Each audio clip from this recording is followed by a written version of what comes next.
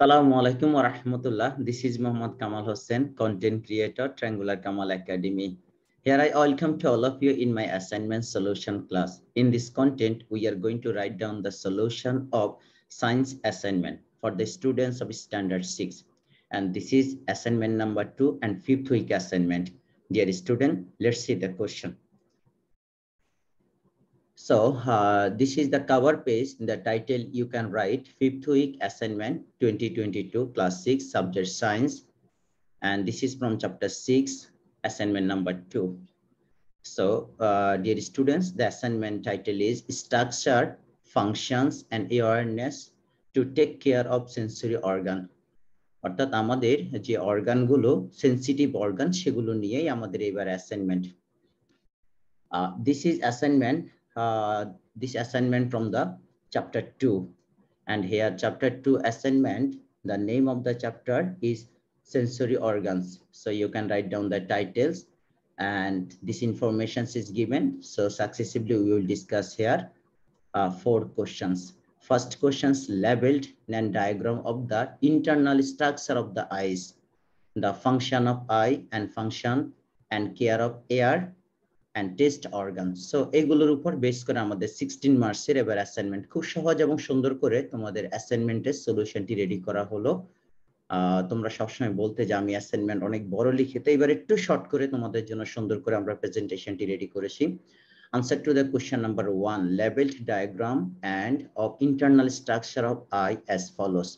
অর্থাৎ এই ছবিটি আমরা একেবারে হুবহু আমাদের বই থেকে নিয়ে আসছি, অর্থাৎ আমাদের ক্লাস 6 এর বইয়ে যেভাবে আছে তোমরা এখান থেকে একটা সুন্দর করে তোমাদের বইয়ের যে ছবি আছে সেটি পেন্সিল দিয়ে সুন্দর করে ড্র করবে। কোনো অবস্থায় কোনো কলমের দাগ দেওয়া যাবে না। ফিগারের প্রত্যেকটি পয়েন্ট যে মার্কগুলো আছে, আইরিশ, লেন্স, কর্নিয়া, পিউপিলস, এগুলো পেন্সিল দিয়ে লিখবে এবং ইভেন নিচে যে নাম লেখা আছে internal structure of human I, এটিও পেন্সিল ইউজ করবে। তাহলে এইটুকু কাজ কমপ্লিট করলে আমাদের ক্লাস 6 এর অ্যাসাইনমেন্টের এ নাম্বার কোশ্চেন কমপ্লিট। এখন আমরা অ্যাসাইনমেন্টের সেকেন্ড কোশ্চেনটি দেখব।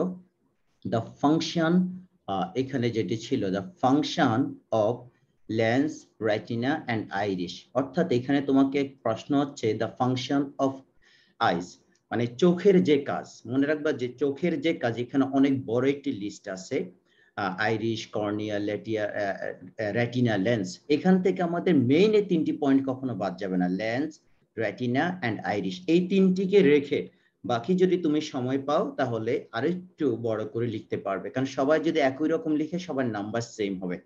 ওকে, আমরা যেহেতু আই এর ফাংশন লিখবো, তাহলে শুরুতে একটু হোয়াট ইজ আই এবং আমাদের চোখ কিভাবে কাজ করে সেটা আমরা লিখবো, বাট তার একটু ইন্ট্রোডাকশন দিতে হবে। যদি এটি বলা না থাকে বাট এটি লিখতে হবে। যখন তুমি একটি জিনিসের কাজ লিখবে স্বাভাবিকভাবে তার যে ইন্ট্রোডাকশন সেটি আগে দিতে হবে। তাহলে it's an important part and the most complex sensor organ in the human body. তাহলে আমরা আই এর একটু ইন্ট্রোডাকশন দিচ্ছি। এবার আমরা according to the question assignment, the function of I. এখন দেখো এই ফাংশন অফ আই এর মধ্যে আমি যদি তোমাদেরকে একটু ছবি দেখাই, দেখো এখানে অনেকগুলো পয়েন্ট, পয়েন্ট 1, পয়েন্ট 2, পয়েন্ট 3, 4, 5, 6। জানো যে বেশি নাম্বার পেতে হলে এবং অন্যদের থেকে অ্যাসাইনমেন্ট সুন্দর হতে হলে একটু বেশি কাজ করতে হবে, এটা স্বাভাবিক। সবাই যদি একরকম লেখে সবার নাম্বার সেম হবে। তবে দেখো তোমরা যারা একটু লিখতে ভয় পাচ্ছ তাদের জন্য হচ্ছে মেইন যে পয়েন্ট, যেমন রেড কালার করা আইরিশ, লেন্স, রেটিনা, এই 3টি লিখতে হবে তোমাদের, কারণ এটি হচ্ছে ম্যান্ডেটরি, এটি ফিক্সড করা ছিল। আর এরপরে যদি তোমার ভালো লাগে এখান থেকে বাকি যে পয়েন্টগুলো আছে এখান থেকে আরো 2-3টি পয়েন্ট লিখবে। এগুলো হচ্ছে কি আইরিশ, লেন্স, রেটিনা। এখন দেখো আরেকটু অংশ বাকি আছে, এই যে নিচের অংশ ব্লাইন্ড স্পট কি, আমরা সেখানে একটু অংশ মেনশন করে নিয়ে আসি। এই ছিল আমাদের বি নাম্বার কোশ্চেনের আনসার। আমি আরেকটু জুম আউট করে দেখাই বি নাম্বার কোশ্চেন, একসাথে তোমরা একটা ছবি নিতে পারবে। এই হচ্ছে মোটামুটি আমাদের B number. Yes, the function of I প্রথম অংশ, আর এখানে ছিল ফার্স্ট পার্ট, এরপর আমরা এখানে আসি সেকেন্ড। ওকে, নাও নেক্সট কোশ্চেন। নেক্সট কোশ্চেনের মধ্যে আমরা যাচ্ছি question number C. Question number C তে দেখো, the function of inner air and care of air, অর্থাৎ আমাদের যে কানের ভিতরের অংশের কাজ এবং সেটি কিভাবে কেয়ার নিব সেটি। তো আমরা একটু আমাদের বই থেকে এবং অনলাইন থেকে আমরা ডেটাগুলো কালেক্ট করে সুন্দর করে লিখেছি। শুরুতে আগের মতো এয়ার এর একটু শর্ট ইন্ট্রোডাকশন থাকবে।